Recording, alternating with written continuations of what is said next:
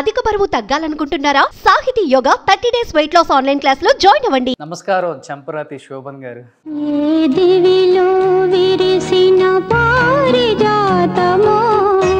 Happy mother's day అమ్మ. అందరికీ మాతృదినోత్సవ శుభాకాంక్షలు. అలాగే అమ్మగారికి, మీ అమ్మగారికి, అందరికి, అందరు అమ్మలకి నీ పాదాలకు వల్ల నాడుగులు సాగాలమ్మా.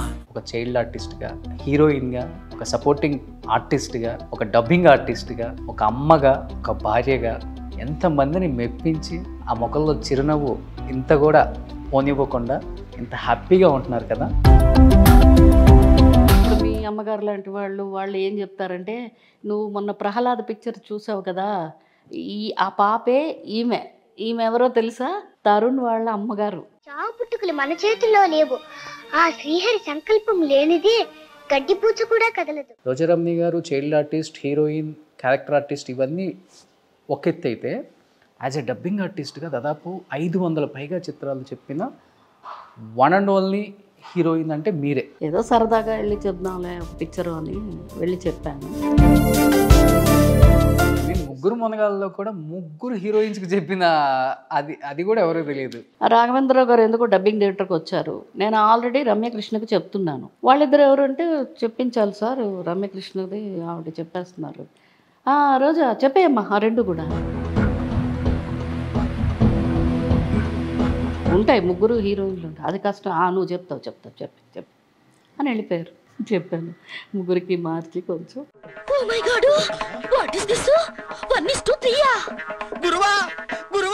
మీ 100th పిక్చర్ చిరంజీవి గారికి ఫస్ట్ పిక్చర్ అనుకున్నారా? చిరంజీవి గారు ఈ లెవెల్లో ఇంత పెద్ద స్టార్ అయ్యి ఇండస్ట్రీకి బాప్ అవుతారు. అసలుకి హీరోయిజం అంటే సినిమాల్లో హీరో కాదు, రియల్ లైఫ్లో కూడా హీరోగా ఆయన చేసే సేవలు కానీ.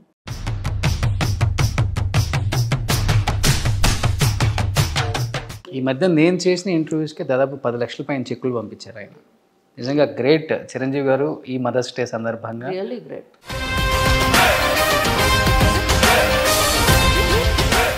బేసికల్గా చాలామంది చెప్తుంటారు సినిమా వాళ్ళకి అమ్మ గురించి, అమ్మ గొప్పతనం గురించి, ఆడవాళ్ళ గొప్పతనం గురించి పెద్దగా తెలియదు. వాళ్ళ సోకులు, వాళ్ళ సినిమాలు, వాళ్ళ షూటింగ్లు, వాళ్ళ మేకప్లు, వాళ్ళ లిప్స్టిక్లే ఇదే తెలుస్తుంది, వాళ్ళ ప్రపంచం అది అంటారు. అమ్మ ఉన్న ఇల్లు లేనిది లేదు. కొన్ని వేల లక్షల కోట్ల ఆస్తులు ఉన్నా కూడా అమ్మ అమ్మే.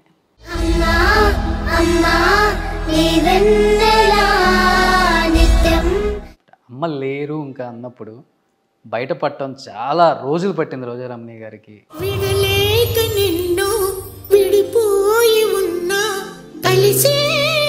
అంతకంటే బాధే ఉంటుంది.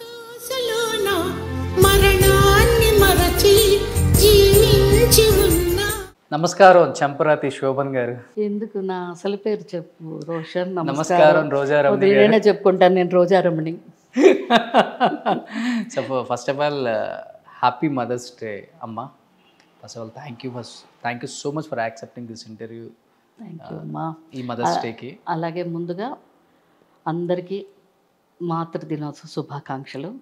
అలాగే అమ్మగారికి, మీ అమ్మగారికి, అందరికీ, అందరు అమ్మలకి సూపర్. Very happy. ఇవాళ మదర్స్ డే అయినందుకు, ఇవాళ ఇంటర్వ్యూ చేస్తున్నందుకు నిజంగా చాలా సంతోషంగా ఉంది. 1967లో మీ కెరీర్ని స్టార్ట్ చేసి స్క్రీన్ మీదకి వచ్చి ఎవర్రా ఈ అమ్మాయి అనుకునే స్థాయి నుంచి ఈరోజు 2023 ఎలాంటి ఒక గొప్ప అమ్మరా అనే స్థాయి దాకా 54 సంవత్సరాలలో వెనుతిరిగి చూసుకోకుండా ఇంత సక్సెస్ఫుల్గా ఒక చైల్డ్ ఆర్టిస్ట్గా, ఒక హీరోయిన్గా, ఒక సపోర్టింగ్ ఆర్టిస్ట్గా, ఒక డబ్బింగ్ ఆర్టిస్ట్గా, ఒక అమ్మగా, ఒక భార్యగా ఎంతమందిని మెప్పించి ఆ ముఖంలో చిరునవ్వు ఇంత కూడా పోనివ్వకుండా ఇంత హ్యాపీగా ఉంటున్నారు కదా. ఎలా అనిపిస్తుంది అమ్మ ఒక అమ్మగా ఈ మదర్స్ డే సందర్భంగా? Very happy.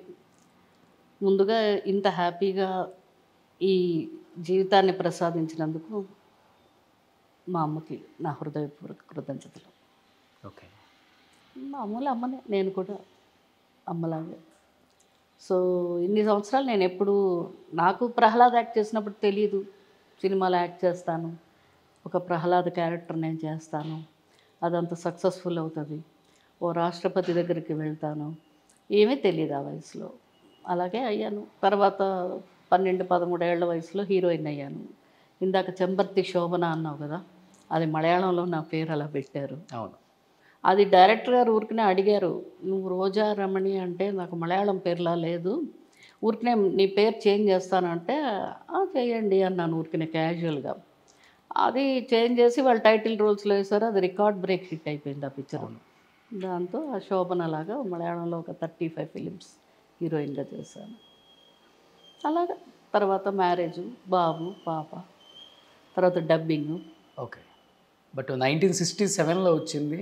బట్ చాలామంది ఇప్పుడున్న జనరేషన్కి కూడా తెలియదు. ఏం తెలియదు ఇప్పుడున్న జనరేషన్కి ఆ క్యారెక్టర్. అందుకే వాళ్ళందరూ అమ్మలు, ఇప్పుడు మీ అమ్మగారు లాంటి వాళ్ళు ఏం చెప్తారంటే, నువ్వు మొన్న ప్రహ్లాద్ పిక్చర్ చూసావు కదా, ఆ పాపే ఈమె ఎవరో తెలుసా, తరుణ్ వాళ్ళ అమ్మగారు అంటే, ఓహో తరుణ్ వాళ్ళ మదరా అని ఇప్పుడు ఐడెంటిఫై చేస్తారన్నమాట. సో ఐఎమ్ వెరీ హ్యాపీ కదా. ఎప్పుడు తల్లిదండ్రుల పేరు చెప్పుకుని పిల్లలు గొప్పతనం కంటే పిల్లల పేరు చెప్పుకుని తల్లిదండ్రులకి చాలా గర్వంగా ఉంటుంది, గొప్పగా ఉంటుంది. బట్ అనిపించలేదమ్మా ఆ వయసులో, ఇప్పుడు మనకి చిన్న వయసులో 3-4 ఏజ్లోనే ఒక కుక్కను చూసినా, ఒక పిల్లిని చూసినా అంత దూరం వెళ్ళిపోతాం, భయపడతాం. అలాంటిది ఒక మెడలో పామును వేసుకొని అన్ని సీన్లు, పాటలు, ఓ మై గాడ్ అసలుకి అనిపిస్తుంటుంది. అది ఇప్పుడంటే చాలా వచ్చేసినాయి టెక్నాలజీ పరంగా మనకి అన్నీ. బట్ అప్పుడు మీ టైంలో అట్లా కాదు. పులి మీద అంటే పులి మీదే స్వారీ చేయాలి, పాములు అంటే పాములు, రియల్ పాములు తీసుకొస్తారు. ఎక్కడ భయం అనిపించలేదా మీకు అప్పుడు? ఏం అనిపించలేదు రోషన్, ఎందుకంటే అది ఆ ప్రహ్లాదుడు ఎంతసేపు ఆ నారాయణుడి ధ్యానంలో ఉంటాడు, ఆయన స్మరిస్తూ ఉంటాడు. నిజంగా మరి ఆ భగవంతుడు లేలో మరి ఆయన ఆశీర్వాదమో నాకు తెలియదు, కానీ నిజంగా నేను భయపడలేదు. ఎందుకంటే నేను ఏనుగులతో చేశాను. ఒక ఏనుగు మీద కూర్చుంటే చుట్టూ 10 ఏనుగులు తిరుగుతూ ఉంటాయి. అందులో ఏనుగు కోపం వచ్చినా కూడా కష్టం కదా. తర్వాత పరిగెత్తుకుంటూ వచ్చి నా మీద కాలు ఎత్తుతుంది కింద పడుకుని ఉంటే. సపోజ్ ఏనుగు అతను మనిషి ట్రైనింగ్ అతను ఉన్నా కూడా అవి ఆ టైంలో కరెక్ట్గా ఆగు అంటే ఆగాలి కదా. అది తర్వాత పాము, నిజంగా పాము మెళ్ళ వేసి చుట్టూ ఒక 10 పాములు పెట్టారు, నిజమైన పాములు. అది తర్వాత సతీ అరుంధతి అనే ఒక కన్నడ పిక్చర్లో చిరుతపులి మీద రావాలి, ఏమి గ్రాఫిక్స్ అవి అప్పుడేమీ లేవు, నిజంగా చిరుతపులి మీదే వచ్చాను ఎక్కి.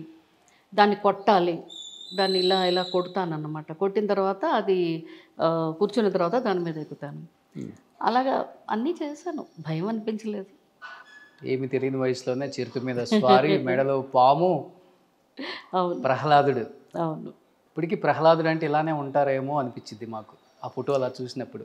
బాలు గారు ఒక మాట అన్నారు ఒకసారి, ఎస్వి బాలసుబ్రహ్మణ్యం గారు, ఆయనతో పాడుతా తీగ చేస్తున్నప్పుడు, నేను పొద్దున్నే లేచినప్పుడు రాముడు అవి పాటలు, ఈ కృష్ణుడు పాటలు అవన్నీ వింటుంటానమ్మా. నాకు ఆ పాటలు వింటున్నప్పుడు రామారావు గారు కనిపిస్తుంటారు. ప్రహ్లాదుడి పాటలు కూడా వింటాను, ఎందుకంటే అంత భక్తి పాటలు అవి. ఆ పాటలు వింటున్నప్పుడు మాత్రం ప్రహ్లాదుడు అంటే నువ్వే గుర్తొస్తావు నాకు అన్నారు. అది పెద్ద కాంప్లిమెంట్గా నాకు చాలా ఆనందం అనిపించింది. ఓకే. ఆయన అదే కాకుండా ఆయన ఏదివిలో విరిసిన పారిజాతం మొన్న ఫస్ట్ హీరోయిన్ సినిమా కన్నె వయసులో పాడిన పాట రికార్డ్ బ్రేక్ హిట్. ఎంత అందంగా ఉంటారు అసలుకి. ఇప్పుడు లేనా? ఇప్పుడు ఉన్నారనుకోండి, అంటే ఆ చామ్ ఎక్కడికి వెళ్ళలేదు, ఆ గ్లో. అంటే మీరు ఎప్పుడు చాలా ప్యూర్ సోల్ కదా మీది. అబ్బా, అందువల్ల దేవుడు కొంతమందికి కొన్ని అలానే ఉంచుతారనమాట. సో వయసు రీత్యా కొంచెం బొద్దుగా అయినప్పటికి కూడా ఆ చామ్ ఎక్కడికి వెళ్ళలేదు ఫేస్. Thank you. అది గ్రేట్నెస్, అది చాలా తక్కువ మందికి ఉంటుంది. బట్ ఈ సందర్భంగా చాలామందికి తెలియదు ఏంటంటే, రోజా రమణి గారు child artist, heroine, character artist ఇవన్నీ ఒక ఎత్తు అయితే, యాజ్ ఎ డబ్బింగ్ ఆర్టిస్ట్గా దాదాపు 500 పైగా చిత్రాలు చెప్పిన వన్ అండ్ ఓన్లీ హీరోయిన్ అంటే మీరే. ఆ రికార్డు బ్రేక్ చేసే వాళ్ళు కూడా లేరు. ఎలా అనిపించిందమ్మా ఇట్టించి అటు టర్న్ అయ్యేటప్పుడు? డబ్బింగ్ ఆర్టిస్టుల్లో చాలా మంది డబ్బింగ్ ఆర్టిస్టులు ఉన్నారు, ఆర్టిస్ట్గా డబ్బింగ్ ఆర్టిస్ట్ లేదు. అదే అయ్యాను. అది అనుకోకుండా ఇంకా మ్యారేజ్ తర్వాత సినిమాలు చేయలేదు. బాబు పుట్టిన తర్వాత ఇంకా బాబు స్కూల్కి వెళ్ళే టైంలో నాకు అది ఒక ఆఫరు మురళీమోహన్ గారు అడిగారు సుహాసినికి, ఏదో సరదాగా వెళ్ళి చెప్దాంలే ఒక పిక్చర్ అని వెళ్ళి చెప్పాను. ఆ పిక్చర్లో అమ్మాయి అక్కడి నుంచి అమ్మాయి సక్సెస్ అయింది బాగా. సో కంటిన్యూగా అమ్మాయికి చెప్పడం. తర్వాత ఆ టైంలోనే బాగా అదర్ లాంగ్వేజెస్ హీరోయిన్స్ రావడం జరిగింది. చాలామంది, తెలుగు రాదు, ఒకళ్ళు ఇద్దరు కాదు, అదర్ మలయాళీ గర్ల్స్, కన్నడ వాళ్ళు, హిందీ వాళ్ళు. ఎస్పెషలీ హిందీ వాళ్ళకి నేను ఎంతమంది చెప్పాను.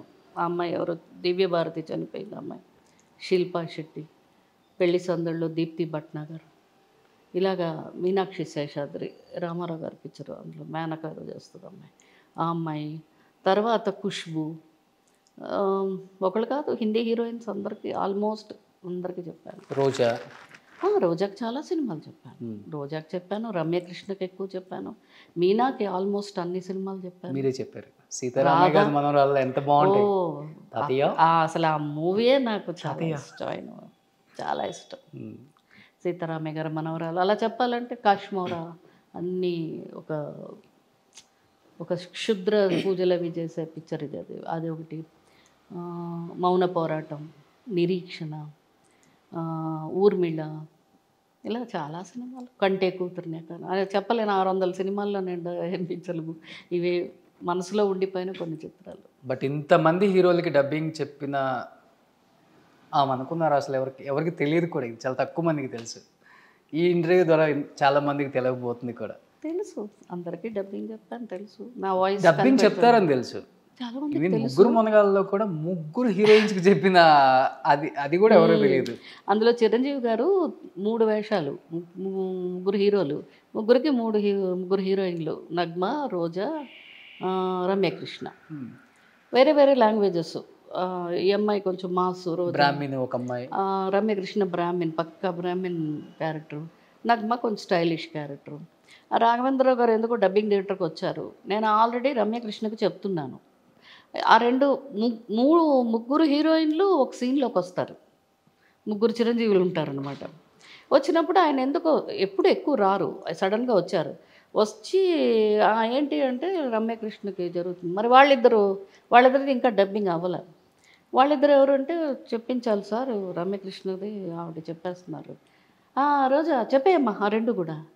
సార్ ఆ 2 త్రూఅవుట్ క్యారెక్టర్స్, అవి ఒక సీన్ కాదు, ఉంటాయి 3 హీరోయిన్లు ఉంటాయి. అది కష్టం. నువ్వు చెప్తావు చెప్పు అని వెళ్ళిపోయారు. చెప్పాను, 3కి మార్చి కొంచెం.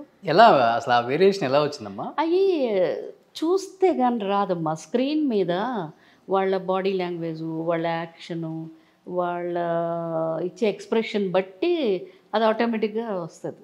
వాయిస్ చేంజ్ అయిపోతుంది. చేంజ్ చేయాలి, అవ్వదు, చేయాలి. ఇప్పుడు రమ్యకృష్ణకి ఏం చేశాను, ఒరిజినల్ వాయిస్ మాట్లాడాను. అలా రోజాకి ఏంటి కొంచెం షార్ప్గా మాట్లాడాను, నగ్మాకి కొంచెం హస్కీగా మాట్లాడాను. బట్ మీనా గారిది హైలైట్. మీనాది బి సరోజాదేవి గారు అని పాత ఆర్టిస్ట్ తెలుసు కదా, ఆవిడన్ని చిలక పలుకుల్లా పలుకుతుంటుంది, చాలా ముద్దుగా. కొంచెం మీనా కూడా అలాగే మాట్లాడుతుంటుంది. దాన్ని ఒక్కసారి పలకరా, కష్టం. అది డబ్బింగ్ అడగలేదు నేను, ఒక్కసారి పలకండి అన్నాను. అది పలకడమే. ఏదైనా డైలాగు అంటే మనకి సీతారామని మనవరాల్లో అది చాలా సినిమాలు చెప్పాను. అది అంటే ఒరిజినల్ వాయిస్ ఇలా ఉంటుంది కదా, బోల్డ్గా మనకి కొంచెం షార్గా. అమ్మాయి అంటే తాతయ్య ఎటో అదొకలాగా కొంచెం మన వాయిస్ని కట్ చేసేయాలి. అవును, 3/4 వాయిస్ కట్ చేయాలి. అవును, కట్ చేసి ఒక డైలాగ్ చెప్పొచ్చు, 2 చెప్పొచ్చు. త్రోట్ సినిమా చెప్పాలంటే కొంచెం కష్టమే. చంటీలో కూడా మీరే కదా చెప్పింది? చంటి కూడా నేను. చంటి అల్లుడు గారు, మోహన్ బాబు అల్లుడు గారు, అల్లుడు గారు సారీ ఆమెకు చెప్పాను. ఇంకో హీరోయిన్ శోభన. చాలా పిక్చర్లు. మీనా అయితే చాలా సినిమాలు. గ్రేట్. చాలా తక్కువ మంది. యమున, ఊహ, రాధిక. ఇప్పుడు 600 సినిమాలు లెక్క వేసుకోమ్మా. రిపీట్ హీరోయిన్స్ ఉంటారు కదా, రిపీట్ అవుతుంటాయి సినిమాలు. అవి కాకుండా నాకు తెలిసి దగ్గర 400 మంది హీరోయిన్లకు చెప్పాను. గ్రేట్. నాకు పేర్లు వీళ్ళు ఫేమస్ కాబట్టి ఎంతో మందికి చెప్పాం. మన తెలుగులో ఎప్పుడు తిరుగుతుంటారు కాబట్టి మనకి ఇంకా చాలా మంది ఉన్నారు. శోభన కూడా చాలా సినిమాలు చెప్పాను. గ్రేట్. హీరోయిన్లకు చెప్పారంటే ఓకే అమ్మా, హీరోలకు ఎలా చెప్పారు అసలుకి? హీరోలకంటే అది చిత్రం బళారే విచిత్రంలో మన నరేష్, పెద్ద Naresh half of the cinema ఆయన లేడీ క్యారెక్టర్ ఉంటుంది, హాఫ్ సినిమా ఆయన హీరో. ఆయన అందులో అది డైరెక్టర్ రామచంద్రరావు అనుకుంటా, ఆయన నన్ను అడిగారన్నమాట, అమ్మ ఇలా లేడీ క్యారెక్టర్కి మీరు చెప్తారా అని. ఆయనే వాయిస్ మార్చి చెప్తాడు కదా, నేను ఎందుకు అని అడిగాను. అలా కాదు, పక్కా లేడీగా, ఆయనకి ఆ లేడీ గెటప్ వేయగానే విజయ నిర్మల గారి గెటప్ లాగా వచ్చింది, ఆ లేడీ వాయిస్ ఉంటే బాగుంటుంది. యూజువల్గా హీరోలే వాయిస్ చేంజ్ చెప్తుంటారు, బాగుంటుంది అని ఒక్కసారి చెప్తారంటే కొంచెం హీరోకి చెప్పాలా, ఎలా ఉంటుందో తెలియదు కదా. సరే వెళ్ళి చెప్తే పిక్చర్ చాలా హిలేరియస్ కామెడీ పిక్చరు, అసలు డైలాగ్ చెప్తున్నప్పుడే నవ్వు వచ్చేది నాకు. అది చెప్పి మధ్య మధ్యలో నేనేం చేశానంటే ఆ వాయిస్ కంట్రోల్ అవ్వక మెయిల్ వాయిస్ వచ్చేస్తుంటుంది మధ్యలో, అది నరేష్ గారు చెప్పించాం. అదే ఫన్ అన్నమాట, చాలా బాగుండింది. సినిమా కూడా సూపర్ డూపర్ హిట్. అలాగే హరీష్ ఇంకో పిక్చర్లో ఓహో నా పెళ్ళి అంటాను, అందులో కూడా హరీష్ లేడీ గెటప్ వేస్తాడు అబ్బాయి, ఆ అబ్బాయికి చెప్పాను. అలాగా మేడంలో కూడా చెప్పారా రాజేంద్ర ప్రసాద్ గారికి? మేడంలో ఆయన చెప్తున్నారు. అన్ని రంగాలలో సక్సెస్ఫుల్ అనమాట. ఒక ఉమెన్ అనుకుంటే ఏదైనా సాధించవచ్చు అనే దానికి మీలాంటి వాళ్ళు నిదర్శనం చాలా మంది మహిళలు. ఇవన్నీ నేను అనుకోలేదు రోషన్, నాకు భగవంతుడు ఇచ్చిన అదృష్టం. అందరికి ఇవ్వరు కదా అలా. అమ్మ, ఇంత సక్సెస్ఫుల్గా ఉన్నప్పుడు ఫ్యామిలీ కోసం సాక్రిఫైస్ చేయటం అనేది కూడా ఒక ఉమెన్ తీసుకునే డిసిషన్లో చాలా పెద్ద డిసిషన్ అది. అంటే కెరీర్ నాకు చాలా ఇంపార్టెంట్, ఫ్యామిలీ ఎప్పుడైనా ఉంటుంది కదా అని ఒక క్వశ్చన్ కూడా చేయొచ్చు. అలాంటిది అంత లీడింగ్లో ఉన్న ఒక హీరోయిన్ సడన్గా ఒక హీరోని పెళ్లి చేసుకొని ఇప్పటి నుంచి నువ్వు అన్నీ మానేయాలి, ఇంటికే పరిమితం అవ్వాలి, పుట్టిన పిల్లలను చూసుకోవాలి, ఇంట్లో అత్తమామలను చూసుకోవాలి అని చక్రపాణి గారు ఒక లైన్ గీసినప్పుడు, లేకపోతే గీయాల్సి వస్తుందన్నప్పుడు మీ ఫీలింగ్ ఏంటమ్మా? ఫస్ట్ ఆఫ్ ఆల్ చెప్పాల్సింది ఏంటంటే, చక్రపాణి గారు ఎప్పుడు నన్ను యాక్టింగ్ మానమని కానీ, చెయ్యొద్దని కానీ, ఫ్యామిలీని మాత్రమే చూసుకోమని కానీ ఏనాడు చెప్పలేదు ఆయన. నా పేరెంట్స్ చెప్పలేదు, వాళ్ళ పేరెంట్స్ చెప్పలేదు, ఎవ్వరూ చెప్పలేదు. ఇది కేవలం నేను తీసుకున్న డెసిషనే. ఓకే. అంటే యాక్చువల్గా నేను అది మానేయాలి, ఫీల్డ్లో చేస్తే ఫ్యామిలీని చూసుకోలేమా అన్నది పక్కన పెడితే, మనం చిన్నప్పటి నుంచి చాలా బిజీ 6 లాంగ్వేజెస్, 135 సినిమాలు చేశాను. ఆ రోజుల్లో heroine, child artist, sister characters, important characters అన్నీ ఉన్నాయి అందులో. అంటే ఒక 16 సంవత్సరాలు ఎప్పుడు గ్యాప్ లేదు, ఎప్పుడు హ్యాండ్లో సినిమాలు, ఎప్పుడు షూటింగ్స్, ఎప్పుడు అవుట్డోర్స్, ఎప్పుడు జర్నీలు, ఎప్పుడు ఫంక్షన్లు, ఇదే లైఫ్. ఒక మ్యారేజ్ అయిన వెంటనే కొన్ని రోజులు కొంచెం రిలాక్స్ లాగా అవుదాము, ఏవో ఉంటాయి కదా ఫార్మాలిటీస్, ఇవన్నీ అనుకుని గ్యాప్ తీసుకున్నాను. ఆ గ్యాప్ తర్వాత బాబు పుట్టడం, బాగుంది కదా ఫ్యామిలీ లైఫ్, సరదాగా మన ఇష్టం వచ్చినప్పుడు లేవచ్చు, పడుకోవచ్చు, చక్కగా బయటికి వెళ్ళొచ్చు, ఊళ్ళు వెళ్ళొచ్చు, పిల్లల్ని ఆడించుకోవచ్చు, ఇల్లు చూసుకోవచ్చు. ఇది ఒక డిఫరెంట్ లైఫ్ నాకు. అంటే చిన్నప్పటి నుంచి నాకు ఆ రెస్పాన్సిబిలిటీస్ అవి తెలియవు నాకు. సో అది బాగుంది. సరే మళ్ళీ మనకి గ్యాప్ వస్తుంది, ఏదైనా వర్క్ చెయ్యాలి కదా, మళ్ళీ రీఎంట్రీ అవుదాం అన్న టైంలో నాకు డబ్బింగ్ ఆఫర్ వచ్చింది. ఓకే. ఆ డబ్బింగ్ కూడా ఎలాగంటే, ఏదో ఒక సినిమా సరదాగా 2 సినిమాలు చెప్తాం, అంతకంటే ఏముంటుంది అనుకుంటే, అది 500-600 సినిమాలు చెప్పే అంత బిజీ అయిపోయాను. ఆ డబ్బింగ్ చెప్పడంలో మెయిన్ ఏంటంటే, ప్రతి హీరోయిన్లోనే నా వాయిస్ ఉండేది. ఎస్. సో నాకు ఆ ఫీలింగ్ రాలా, హీరోయిన్గా చేయడం లేదు, ఇంకా మనం హీరోయిన్గా లేము అన్న ఫీలింగ్ పోయి, ప్రతి హీరోయిన్లోనే మన వాయిస్ ఉంటుంది, ఆ హీరోయిన్ క్యారెక్టర్ మనమే కదా అన్నంత ఇన్వాల్వ్ అయ్యి చేయడం వల్ల అది అలాగా కంటిన్యూ అయిపోయింది. ఇంకా అలాగా డబ్బింగ్ నేను 19 years కంటిన్యూగా చెప్పాను. అంటే అప్పుడు దాకా మిమ్మల్ని ఒక హీరోయిన్గా, ఒక అక్కగా, వదినగా చూసిన చాలా మంది చేయలే. చిరంజీవి గారు దాంట్లో చేశారు కదా వదినగా, నేను అది కమిట్ అయిపోయా పెళ్ళికి. లాస్ట్ పిక్చర్, పెళ్ళికి ముందు పునాదిరాళ్ళు కాదు, పునాదిరాళ్ళు నా 100th picture, మగధీరుడు. Okay. Magadheera Charan చేసిన మగధీరుడు అని, అది యాక్చువల్గా ఒక కొంత షూట్ చేసి వదిలేశారు, గ్యాప్ వచ్చింది. తర్వాత నా పెళ్ళి తర్వాత అది నేను అప్పటికి రిక్వెస్ట్ చేశాను బాపిరెడ్డి గారిని, నేను ఇంకా చెయ్యను, ఆ వేషం కూడా వద్దండి, నేను చేయనంటే, అది ఎలా కుదురుతుందమ్మా, నువ్వు కమిట్ అయిపోయి ఇది ఫినిష్ చేసేయి, ఇదే లాస్ట్ పిక్చర్ అనుకో, అది అనుకోని ఆయన బాగా ఫ్యామిలీ ఇదిలాగా ఉండేవారు బాపిరెడ్డి, విజయ బాపిరెడ్డి గారు. సరేనా ఒక ఫినిష్ చేస్తాను ఆ పిక్చర్. అది చంద్రమోహన్ చాలా పెద్ద స్టార్ కాస్టింగ్, చాలా సీన్లు షూట్ చేస్తారు ముందు 4-5 సీన్లు, అవన్నీ రీషూట్ చేయాలి అది ఇది అంటే ఇంకా ఆ పిక్చర్ ఒకటి చేస్తాను. మీ 100th పిక్చర్ చిరంజీవి గారికి ఫస్ట్ మూవీ.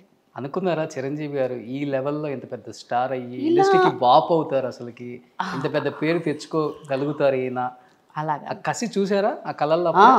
అది బాగా ఆయన అంటే ఒక సాంగ్ ఒక డైలాగ్ సీన్ ఉన్నప్పుడు చాలా యాక్టివ్గా ఉండేవారు. అంటే 4-5 ఫ్రెండ్స్ లాగా ఉండే క్యారెక్టర్స్లో అందులో ఈయన చాలా ఇదిగా ఉండేవారు అనమాట. ఒక డైలాగ్ని 2-3 రకాలుగా చెప్పుకోవడం, ఒక స్టెప్ ఇచ్చిన డ్యాన్స్లో అది పర్ఫెక్ట్గా చేయడం, చాలా బాగా చేస్తున్నారు. ఎవరో అబ్బాయి ఇన్స్టిట్యూట్లో చదివి వచ్చారు, బాగా చేస్తారు, భలే ఇంట్రెస్ట్గా చేస్తున్నారు అనుకునేవాళ్ళం అంతే.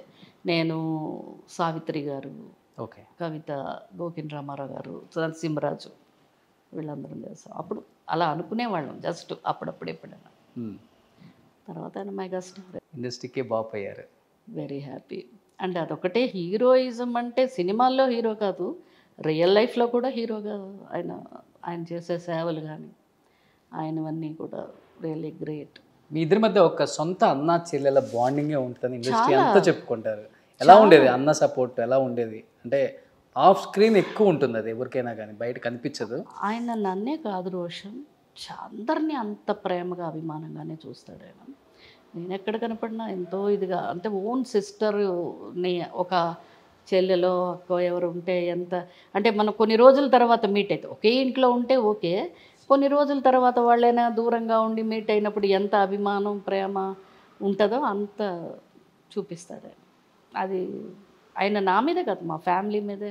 ఎందుకంటే మెడ్రాస్ ఇన్స్టిట్యూట్లో చక్రపాణి గారు, చిరంజీవి గారు వాళ్ళందరూ అక్కడ చదువుకున్నారు ఆ ఇన్స్టిట్యూట్లో, వాళ్ళు యాక్టింగ్ ఇన్స్టిట్యూట్లో. అప్పటి నుంచి బాండింగ్ ఉంది మాకు ఫ్యామిలీతో. నాకు ముందు నుంచి పునాదిరాళ్ళు ఫస్ట్ పిక్చర్ నుంచి ఉంది. అనుకోకుండా చాలా విషయాలైన బాబుకి నువ్వే కావాలి సిల్వర్ జూబ్లీకి కూడా ఆయనే గెస్ట్గా వచ్చి అవార్డు ఇవ్వడం, షీల్డ్ ఇవ్వడం సిల్వర్ జూబ్లీ.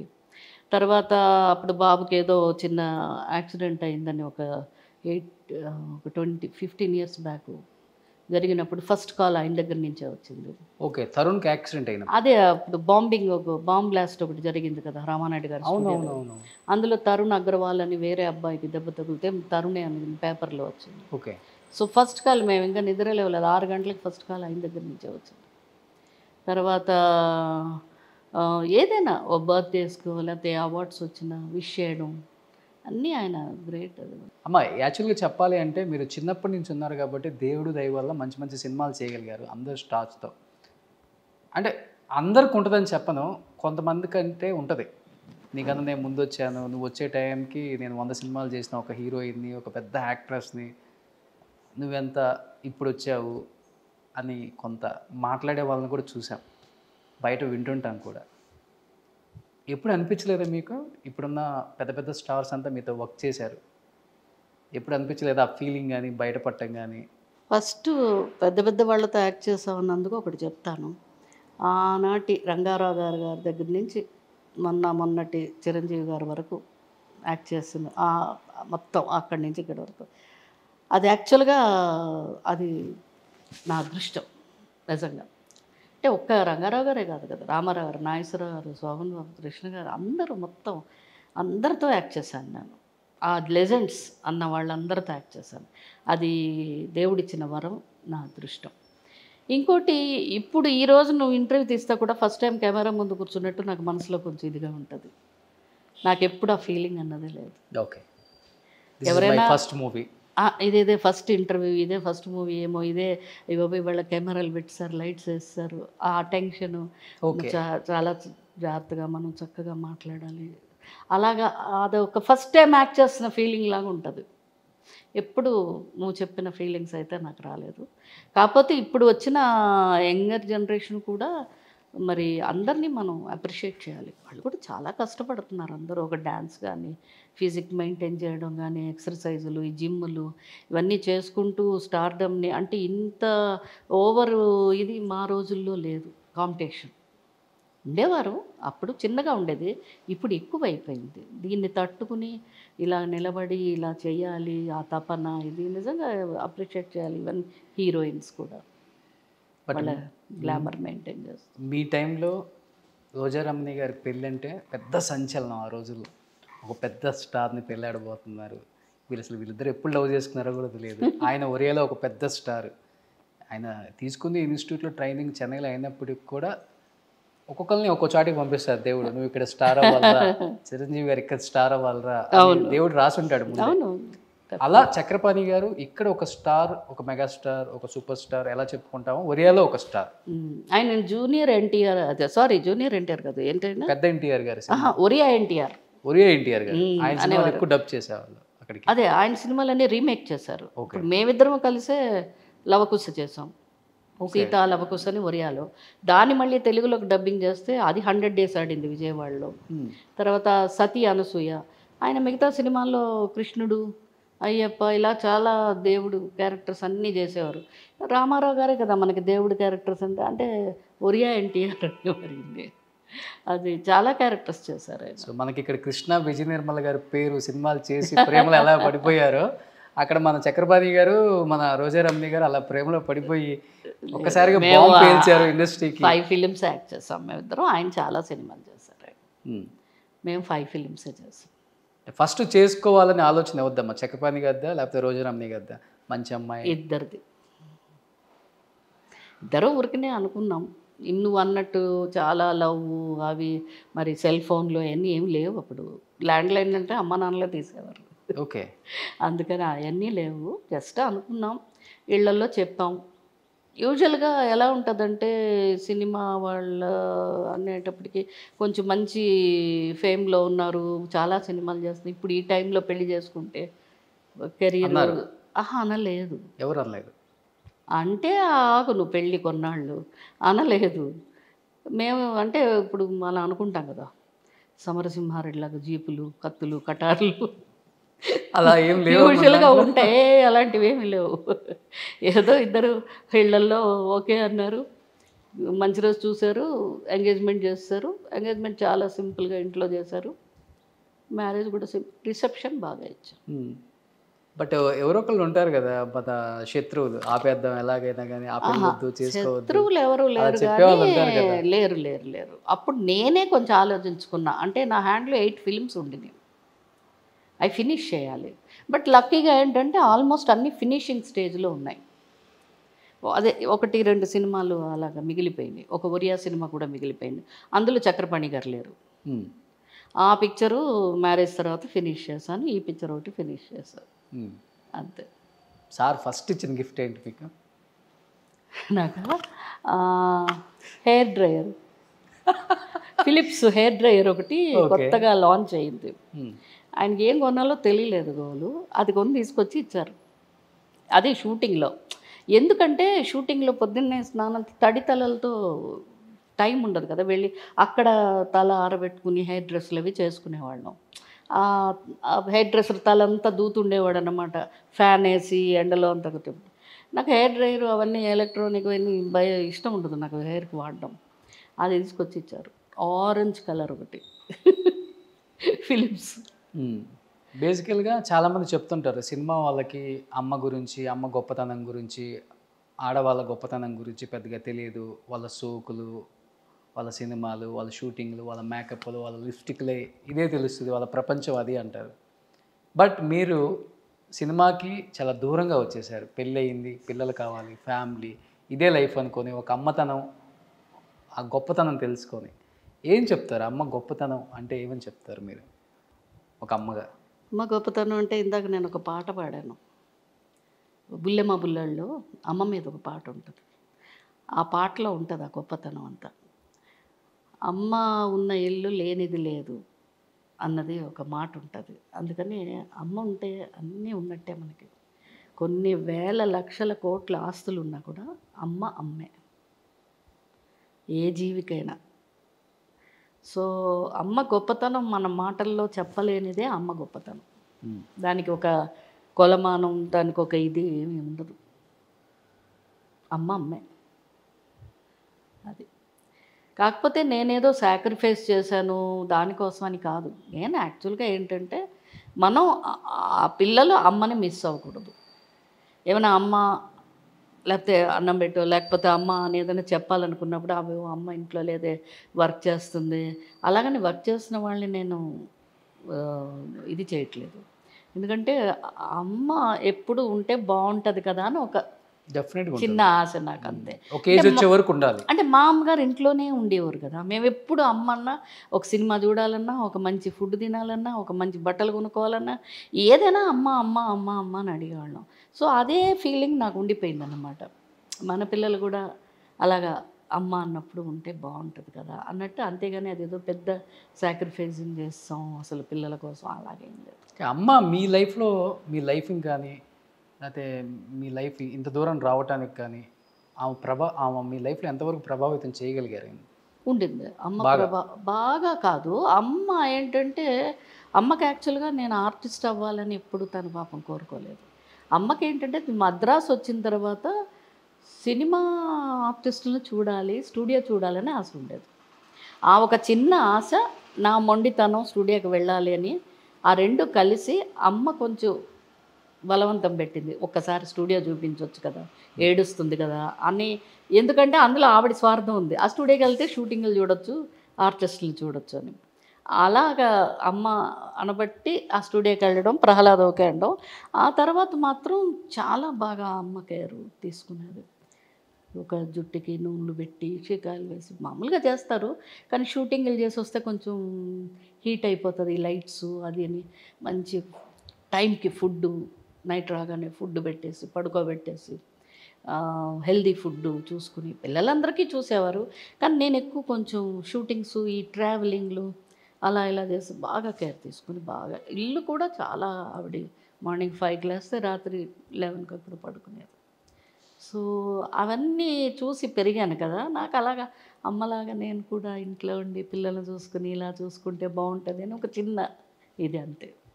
అమ్మ లేరు ఇంకా అన్నప్పుడు బయటపడటం చాలా రోజులు పట్టింది రోజా రమణి గారికి. అసలు ఎన్నో రోజులు తినకుండా కూడా ఉండిపోయారు అని చెప్పేసి నేను.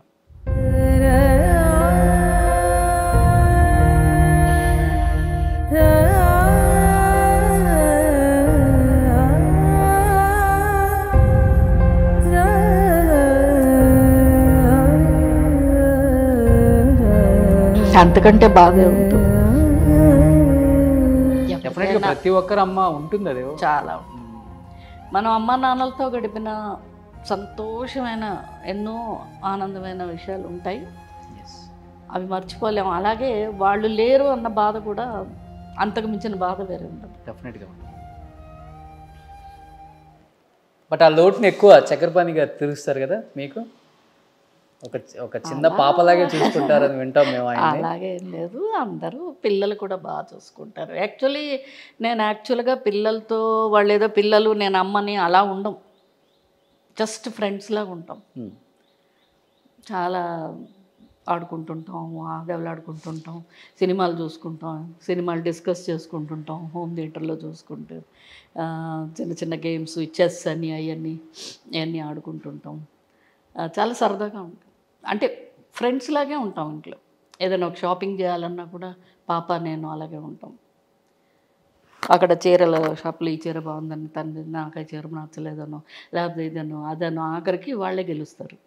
ఇప్పుడు మీరు అమ్మ అనగానే కళ్ళంపటి నీళ్ళు అసలుకి నాన్ స్టాప్గా అలా అలా వచ్చేసాయి. బట్ తరుణ్ కానీ పాప కానీ ఈ అమ్మ కోసం బాధపడ్డ క్షణాలు ఎప్పుడైనా నాకు హెల్త్ కొంచెం ఏదైనా బాగాలేదు, కొంచెం ఏదో చిన్నవి ఉంటాయి కదా ప్రాబ్లమ్స్, హెల్త్ ప్రాబ్లమ్స్, అలా వచ్చినప్పుడు మాత్రం వాళ్ళు అసలు చాలా టెన్షన్ అయిపోతారు. ఏంటో విపరీతమైన అంత టెన్షన్ పెట్టి నన్ను టెన్షన్ పెట్టకండి అంటాను. యాక్చువల్గా అంత ఉండదు ఏమి, ఓకే, అంత ఏమి పెద్ద అంత టెన్షన్ పడే అంతవి కాదు, అయినా టెన్షన్ అయిపోతుంటారు వాళ్ళు. అదిగో నీకు ఏదో ఒంట్లో బాగాలేదు, నువ్వేంటి అలా అయిపోయావు, బీపీ ఎక్కువ అయిపోయిందా, నీకు లో అయిపోయిందా, అసలు ఏమి టెస్టులు చేయకుండా వాళ్ళే చెప్పేస్తుంటారు. నువ్వు పడుకో అలా పడుకో, అసలు రావద్దు అని వేసేసి పడుకోబెట్టేసి, నాకు అలా చేస్తే ఎక్కువైపోతుంది, మీరు అలా టెన్షన్ పెట్టకండి అంటుంటాను నేను. సో అంత టెన్షన్ అవుతుంటారు. ఈయన చక్రపాణి గారు ఆయన ఆయన ముందుగా చెప్పేస్తారన్నమాట, ఏమన్నా ఇలాగా ఉంటుంది హెల్త్ జాగ్రత్త. ఆయన అన్ని మెడికల్ ఇదిలో మొత్తం డాక్టర్ కౌన్సిలింగ్ ఇచ్చినట్టు ఇస్తుంటారు. ఆయన అన్నీ అయ్యే పంపిస్తుంటారు మాకు మెసేజ్లు పొద్దున్నేస్తే. ఓకే, ఫ్యామిలీ గ్రూప్లో ఫుడ్లో ఏం తినాలి, తొందరగా పడుకోవాలి, ఎక్కువ సెల్ ఫోన్ మాట్లాడకూడదు, చూడకూడదు. ఆయన చూస్తుంటారు సెల్ ఫోన్. ఆయన అంటే బిజినెస్ వ్యాపారం ఉంది కాబట్టి చూస్తారు అన్నీ. ఆయన అన్ని వాట్సాప్లు అన్నీ. ఆయన ఏంటంటే ఆయన సెల్ ఫోన్ చూస్తున్నంతసేపు మన ఏమనరు. ఆయన ఒకసారి నిద్ర వచ్చి పెట్టేశారనుకోండి, సపోజ్ మనం ఒక 10 నిమిషాలు ఎక్కువ మనం చూస్తున్నాం అనుకోండి, ఎప్పుడు సెల్ ఫోన్. అదేంటి ఇప్పుడే కదా మీరు సెల్ ఫోన్ పెట్టారంటే మనం పెట్టేయాలన్నమాట. అలాగా. బట్ రోజారమణి గారు, మీ టైంలో ఉన్న లేడీ ఆర్టిస్టులలో చాలామంది ఫైనాన్షియల్గా చివరి రోజులు ఎలా ఉండక తెలియక చితికిపోయారు బాగా. ఒక రకంగా చెప్పాలంటే చివరి స్టేజ్లో ఫుడ్కి ఉండటానికి నీడ లేకుండా కూడా రోడ్డున పడిన రోజులు చూసాం.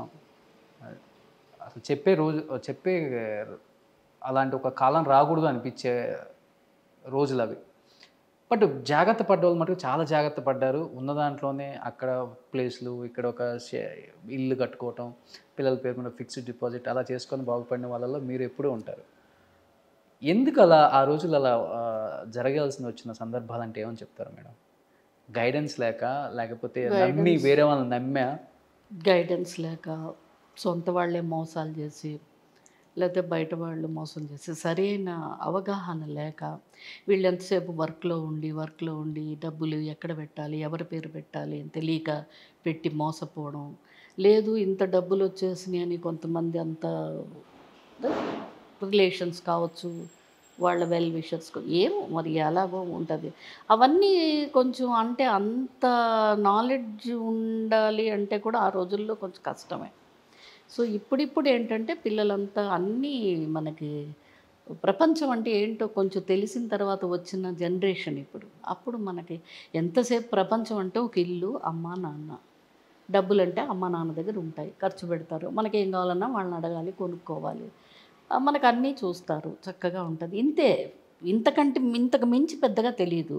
చదువుకోవాలి, ఆడుకోవాలి, అంతే తెలిసి ఉండేది. ఇప్పుడు అది కొంతమంది అలా తీసుకుని, కానీ అలాగే నువ్వు అన్నట్టు చాలామంది చాలా జాగ్రత్త పడి ఇప్పుడు చాలా మంచి పొజిషన్స్లో ఉన్నాను.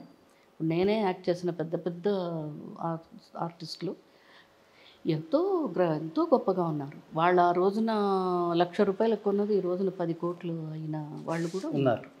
సో వాళ్ళందరూ కూడా కొంతమంది ఇంకా వాళ్ళ ఇన్నోసెన్స్, అమాయకత్వం అనుకోవచ్చు, తెలియనితనం అనుకోవచ్చు. ఇప్పుడు మోసం చేయాలి అనుకుంటే ఎలాగైనా మోసం చేసేస్తారు. ఆ మోసాన్ని కనిపెట్టి చాలా తెలివిగా ఉండాలంటే ఆ తెలివి ఉండాలిగా, అది లేకపోవడం వల్ల. మీకు ఎక్కువ గైడెన్స్ అంటే ఏమని చెప్తారు?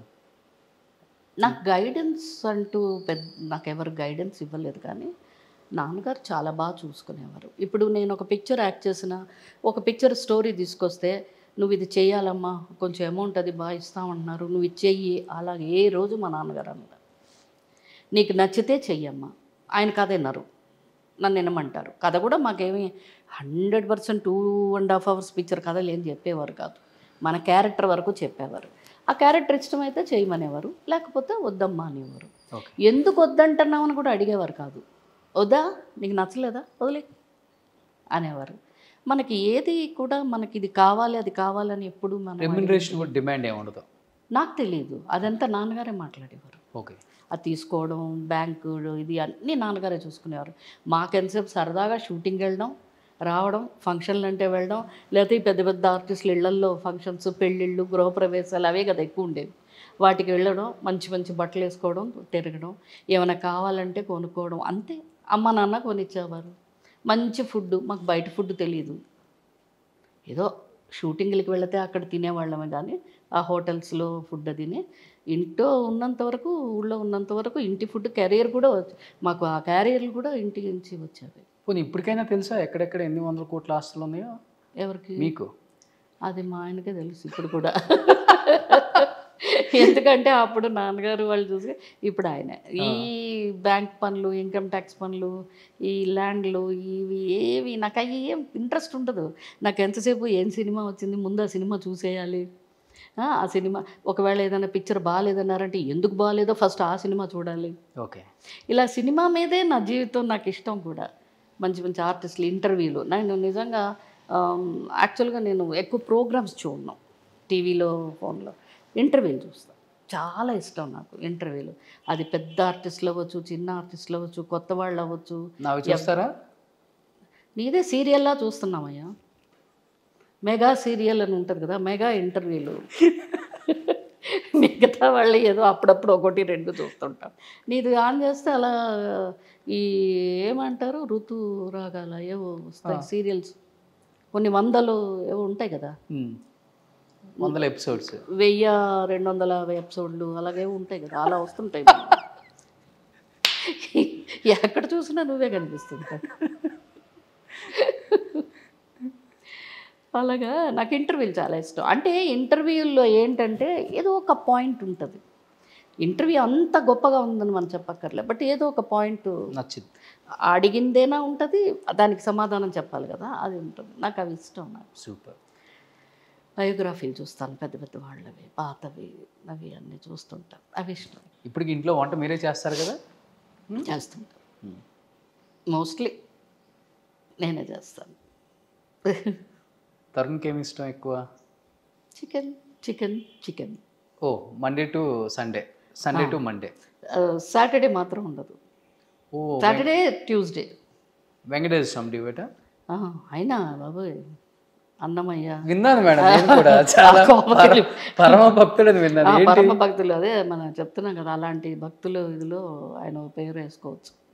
చాలా భక్తి. అదే నేను ఎప్పుడు చెప్తుంటాను, భక్త ప్రహ్లాద యాక్ట్ చేసింది నేను. ప్రహ్లాదుడు ఎప్పుడు నారాయణ నారాయణ అని అదే జీవితం ప్రహ్లాదు. అలాగే ఈయన భక్త ప్రహ్లాద నేను యాక్ట్ చేస్తే భక్తి ఈయనకు వచ్చింది. ఎక్కువ భక్తి తరుణ్ గారికి. ఓ వెంకటేశ్వర స్వామి చాలా డివోటీ. ఏంటి అంత నమ్మకం? ఏంటి అతను ఇష్టం అంటాడు, నమ్మకం. ఆయన ఏదో చేసేస్తాడని కాదు, ఆయన అంటే ఇష్టం. 1 గంటన్నర పూజ, ఎక్కడికి వెళ్ళినా అబ్రాడ్ వెళ్ళినా అన్ని సమస్తం పూజా సామాగ్రితో వెళ్ళిపోతాడు. ఓ మై గాడ్, గంటన్నర చేస్తాడు. తెలియని విషయం ఇదైతే. ఫ్లైట్ టైం అయిపోయింది నాన్న, టైం ఫ్లైట్ పర్వాలేదు, ఇంకో ఫ్లైట్ ఉంటుందమ్మా, డిస్టర్బ్ చేయకండి. ఇంట్లో నేను రాగానే చూశాను, దేవుడి ఓన్లీ వెంకటేశ్వర స్వామి ఉన్నారు. ఆయన అక్కడే కాదు, ఇల్లంతా పైనంతా ఉంటాడు, అక్కడక్కడక్కడక్కడ దండాలు పెట్టుకుంటూ వస్తుంటాడు. సో మీకన్నా ఎక్కువ బాబుకే భక్తి ఉంది అయితే. మా పాప జోక్ చేస్తుంది, మమ్మీ ఇంకొక 4 ఫోటోలు పెట్టే, తరుణ్ బయటికే వెళ్ళక్కర్లేదు, ఈ దండాలు పెట్టుకుంటూ లేట్ అయిపోతుంది.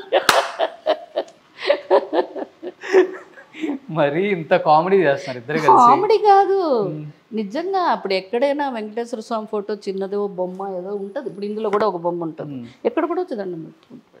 చాలా తక్కువ మందికి వస్తుంది కదా మంచి మంచి అలవాట్లు. నిజమే, అది లవర్ బాయ్, అలాంటి అన్ని రొమాంటిక్, అన్ని లవ్ మూవీస్ చేసిన నిజం. చాలా భక్తి తరుణ్ గారు, చాలా అంత భక్తి ఉందని చాలా మంది తెలియదు కూడా. చాలా భక్తి, చాలా భక్తి నిజంగా.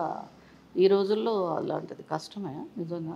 ఇప్పుడు నేనున్నాను, నేను ప్రహ్లాదుడు చేశాను, ఎన్నో పౌరాణిక క్యారెక్టర్లు నేను చేశాను, సీత అది, కానీ నేను అలా పూజలు అవి ఎక్కువ ఏం చేయను. నేను ఒక దండం పెడతా, పొద్దున్న ఒక దండం, రాత్రి ఒక దండం, అంతే దేవుడికి. ఏ గుడికి పిలిస్తే వీళ్ళతో పాటు వెళ్తుంటాను అంతే. తరుణ్ గారు hats up to you sir, గంటన్నర పూజ చేసే ఏకైక భక్తులు మీరే. నిజంగా మీరు కావాలంటే చూడండి, ఆయన 1.5 hour పూజ చేస్తారు. Great, hats up. అంటే చాలా ఏవో ఆయన స్తోత్రాలు, మంత్రాలు, ఆయన నామాలు ఏవో ఉంటాయి కదా, అవన్నీ చదువుకుంటుంటారు. అదే అంటాను, భక్త ప్రహ్లాదుడు నాకంటే భక్త ప్రహ్లాదుడు ఈయనకి వచ్చింది ఆ భక్తి. అంటే చిన్నప్పటి నుంచి గ్రోనప్ ఎలా మేడం? చిన్నప్పటి నుంచి అంటే 5th year అప్పుడు ఒకసారి మాల వేసుకున్నాడు, అయ్యప్ప మాల. వాళ్ళ డాడీ చక్రపాణి గారు వెళ్తున్నప్పుడు తనకు కూడా వేసి తీసుకెళ్ళారు. అప్పటి నుంచి అలవాటు అయిపోయింది తనకు.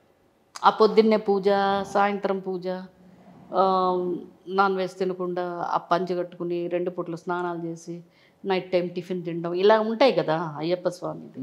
అప్పటి నుంచి అలవాటు. తను అలా 3-4 years వెళ్ళాడు వాళ్ళ డాడీతోటి, ఇంకా అలాగా కంటిన్యూ అయిపోయింది తను. ఆ పొద్దున్నే పూజ, సాయంత్రం పూజ. పాప తక్కువ పూజ. పాప నాలాగా నమస్కారం, పొద్దున్న ఒక నమస్కారం, సాయంత్రం ఒక నమస్కారం. అంటే లేవగానే భగవంతుడికో నమస్కారం, పడుకునేటప్పుడు గుడ్ నైట్ ఒక నమస్కారం, అంతే. సూపర్. టెంపుల్స్కి వెళ్తాం, ఫ్యామిలీ అంతా వెళ్తాం, అలాగనే ఏం కాదు. తిరుపతి ప్రతి ఇయర్ వెళ్తాం. అలాగా అంత గంటలు కూర్చొని పూజలు చేయడం అవన్నీ లేదు. అమ్మగా తరుణ్ కెరీర్లో కావచ్చు, లేకపోతే చక్రపాణి గారి కెరీర్లో కావచ్చు, పర్సనల్ అండ్ ప్రొఫెషన్ రెండు మిమ్మల్ని బాగా కదిలించిన విషయం అంటే ఏమని చెప్తారు రోజారమణి గారు? అంటే కెరీర్ పరంగా, హార్ట్ టచింగ్గా, కెరీర్ పరంగా. హార్ట్ టచింగ్గా అంటే ఎప్పటికీ ఆ ప్రహ్లాదుడి క్యారెక్టర్ నేను చేశానా అని ఇప్పుడు అనుకున్నప్పుడు చాలా ఆనందం కలుగుతుంది. అది మీది, నాది. వీళ్ళ గురించి యాక్చువల్గా నేను వచ్చింది పౌరాణిక వేషంలోంచి వచ్చాను. అలాగే చక్రపాణి గారు కూడా అన్నీ ఆ రాముడు, కృష్ణుడు, అయ్యప్ప ఇలాంటి పౌరాణిక వేషాలు, అత్రి మహాముని ఇవన్నీ వేషాలు వేయడం అదొకటి చాలా టచింగ్ అనిపిస్తుంది. మరి అలాగే తరుణు తనంత భక్తి ఇదైనందుకు అదొకటి. ప్లస్ అది కాకుండా తను ఫస్ట్ చేసిన అంజలి పిక్చరు నేషనల్ అవార్డు వచ్చినప్పుడు అలా నేను చక్రపాణి గారు ఏడ్ చేసాం, ఆ టీవీలో అనౌన్స్ చేసాం, అదే చూసాం. ఫస్ట్ మాకు అదే తెలిసింది. ఆనంద బాష్పాలు. చాలా చాలా అంటే రేర్గా అవుతుంది, ఒక మదర్ అండ్ సన్కి అవ్వడం అన్నది రేర్ కదా. నేను ఫస్ట్ పిక్చర్ నేషనల్ అవార్డు అక్కడికి వెళ్ళి తీసుకున్నాను, తనకి అలాగ రావడం. మళ్ళీ కొన్ని ఇన్సిడెంట్స్ ఉన్నాయి అలాగా చాలా. అంటే మా వెడ్డింగ్ యానివర్సరీ ఒకటి, 25th వెడ్డింగ్ యానివర్సరీ మాకు చెప్పకుండా చేశారు సర్ప్రైజ్గా. ఓకే. ఇద్దరు వాళ్ళు పాపం మా ఫ్రెండ్స్ని, మా ఏజ్ గ్రూప్ వాళ్ళందరినీ పట్టి వాళ్ళందరికీ చెప్పి ఎవరికి తెలియకుండా సర్ప్రైజ్గా చాలా బాగా చేశారు. అదొకటి మర్చిపోలేను, ఒక హార్ట్ టచింగ్ ఇది. సో ఆనంద బాష్పాలతో వచ్చిన ఇన్సిడెంట్స్ వేరు, బాధతో వచ్చే కన్నీళ్ళు కూడా ఉంటాయి కదా. అలా తరుణ్ కెరీర్లో కానీ, బాధతో హస్బెండ్ కెరీర్లో కానీ అది జరగకుండా ఉండాల్సిందే. బాధతో వచ్చినవంటే ఎప్పుడైనా రూమర్స్ లాగా అయినప్పుడు చిన్నగా బాధ అనిపిస్తుంది, కానీ రూమర్సే కాబట్టి అది బాధ అనిపించదు. అది మనకి రూమర్సే కాబట్టి ఇప్పుడు మనకు అది నిజం అంటే బాధపడాలి. అది రూమర్స్ ఎందుకు ఇలాగ రాస్తారు, ఎందుకు ఇలాగ వస్తున్నాయి అని కొంచెం బాధ ఉంటుంది. అది కామన్ ఎవరికైనా. నేను చెప్పాను కదా, ఎక్కువ బాధ అంటే తల్లిదండ్రులు లేకపోవడం అన్న బాధకు మించిన బాధ ఈ ప్రపంచంలో ఎవరికి ఉండదు. అంటే ఒక్కసారి అమ్మ నాన్న లేరా అన్నది తలుచుకుంటే, అది ఎంతైనా పెద్దవాళ్ళు కావచ్చు, మనం పెద్దవాళ్ళు కావచ్చు, అదొకటి. తర్వాత నేను ఎక్కువ అంటే ఆల్మోస్ట్ ఒక 3-4 months మైండే అసలు ఇదైపోయింది నాకు. అలాంటిది నా పెట్స్, నేను పెంచుకున్న పెట్స్ చనిపోయినప్పుడు ఆ బాధ అసలు తట్టుకోలేకపోయాను. ఒక 1 year బయటపడలేదంట. More than 1 year. అంటే 1 yearలో నేను ఒక 6-7 months అన్నమే సరే భోజనం కూడా చేయలే. కాఫీలు తాగేసి అలా ఏదో 2 బిస్కెట్లు తినేసి అది మెడిసిన్స్ వేసుకోవాలని అంత షేక్ అయిపోయాను. అంటే నేనే ఎంతోమందికి కౌన్సిలింగ్ చేస్తుంటాను. బ్లూ క్రాస్లో చాలా యాక్టివ్గా మెంబర్ మీరు. బ్లూ క్రాస్లో యాక్టివ్గా కాదు, బట్ ఏంటంటే ఈ యానిమల్స్ ఏదైనా ప్రాబ్లం అయినప్పుడు హెల్త్ పరంగా చాలా హెల్ప్ చేస్తుంటాను. ఈ యాక్సిడెంట్ అయిపోతుంటాయి కదా స్ట్రీట్, ఇప్పుడు పెంచుకునేవైతే మనం బాగా చూసుకుంటాం, కేర్ చేసుకుంటాం. వాటికి ఎవరు చూస్తారు? అలాగే బాగా వర్షాలు వచ్చినప్పుడు వాటికి ఫుడ్ ఉండదు, అలా ఫుడ్ పెట్టడం. నాకు 2-3 ఫ్రెండ్స్ ఉన్నారు, డాగ్స్కి హెల్ప్ చేసేవాళ్ళు. అందరం కలిసి చేస్తుంటాం. నేను ఒక్కదాన్ని అని కాదు, వాళ్ళు కూడా చేస్తుంటారు. యాక్చువల్గా నాకున్న ఫ్రెండ్స్ ఏంటంటే, నాకు చిన్నప్పటి నుంచి ఫ్రెండ్స్ లేరు. ఎందుకంటే నేను ఎక్కువగా స్కూల్కి వెళ్ళలేదు, ఎంతసేపు ఇండస్ట్రీలో అంటే అక్కడ షూటింగ్ చేసేవరకే ఫ్రెండ్లీగా ఉంటాం, ఎవరికి వాళ్ళు వెళ్ళిపోతుంటాం. నాకు ఫ్రెండ్లీగా ఉన్నది నా 50th year వచ్చాక నాకు ఫ్రెండ్స్ అయ్యారు చాలామంది. ఓకే. సో వాళ్ళు నా లక్ ఏంటంటే అందరూ వెరీ హెల్పింగ్ నేచర్. అంటే నాకున్న ప్రతి ఫ్రెండ్ కూడా హెల్ప్ చేసి చారిటీ చేసేవాళ్ళే ఉన్నారు. అలా నేను చూస్ చేసుకోలేదు. సోషల్ సర్వీస్ ఎక్కువ కదా చేస్తుంటారు, బాగా చేస్తుంటారు. చారిటీస్కి వెళ్ళటం, అనాథాశ్రమాలకి వెళ్తాం. అంటే నేను ఎక్కువ ఫోటోలు అవి తీసుకుని పెట్టను, నాకు పెద్దగా అది ఇష్టం ఉండదు. అంటే మనం ఇలా చేస్తున్నామని చూపించడం నాకు ఇష్టం ఉండదు. చేస్తాను. చిన్న చిన్నగా, పెద్దగా చేయను, చిన్న చిన్నగా చేస్తుంటాను. ఇప్పుడు ఎవరైనా హెల్త్ పరంగా వచ్చి మన అడుగుతారు, ఏదైనా హెల్ప్ చేయమని, అంటే ఏం లేదు, వాళ్ళు అంత ఎఫర్ట్ చేయలేరు కాబట్టి మనం మాట్లాడి డాక్టర్స్తో కొంచెం అలా చేయడం, తర్వాత మెడిసిన్స్ ఏమైనా ఇప్పించడం. మనకు ఉన్నారు డాక్టర్స్, అవి హెల్ప్ చేసే డాక్టర్స్ ఉన్నారు. అదే చెప్పాను కదా, నా ఫ్రెండ్స్ సర్కిల్ చాలామంది అందరూ హెల్పింగ్ నేచరే నాకు. చాలామంది ఉన్నారు అలాగా.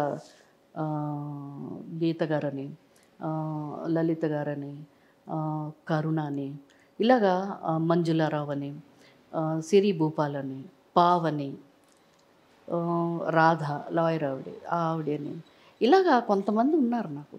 అంతా ఇంచుమించు నా ఏజ్ వాళ్ళు. Very helping. ఒక 40 ఉంటాయి. 20 ఓకే. లేదు, అబౌవ్ 50.